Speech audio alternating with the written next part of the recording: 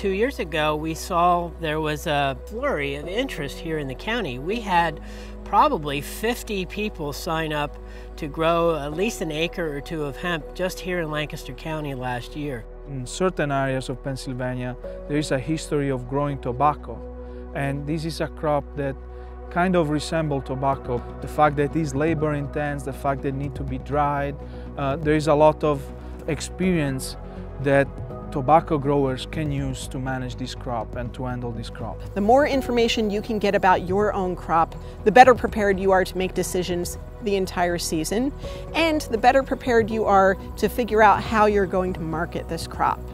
Raising hemp is no different than raising anything else. You put it out in the field, it's a risk. The insects or disease may set in, it may not. You have to deal with all those pros and cons and do the best you can, and that's what we've been doing, and so far we've been fortunate. Pennsylvania, compared to other states, other areas, has a series of advantages. A summer season where we have a lot of hours of light until August basically, and that will induce the plant to flower. Given that, for the photoperiod sensitive variety is an advantage. Why? Because then the plant will produce a big biomass and only then go to flower. This isn't a plant you can ignore. This isn't a plant that you can put in the ground, walk away, and it'll grow like a weed.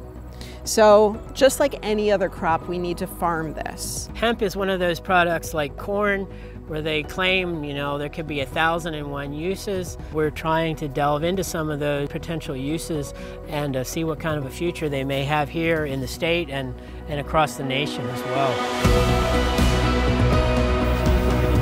Cut some of that out? We will. We can sell this. One's about a half inch. This is And dry it down to like 10 to 12% moisture.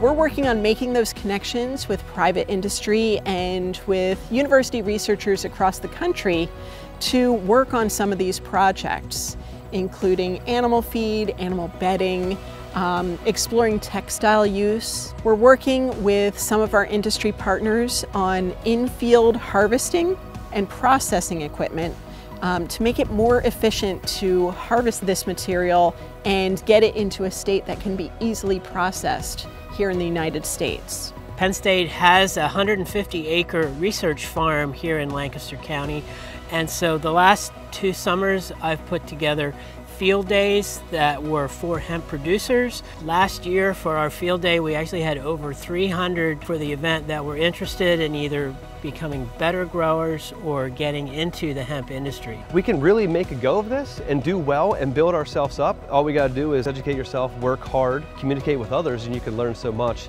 Hopefully as we progress with all this, we can put ourselves right up there and be just as good of master growers with hemp as the Midwest and the West Coast can be.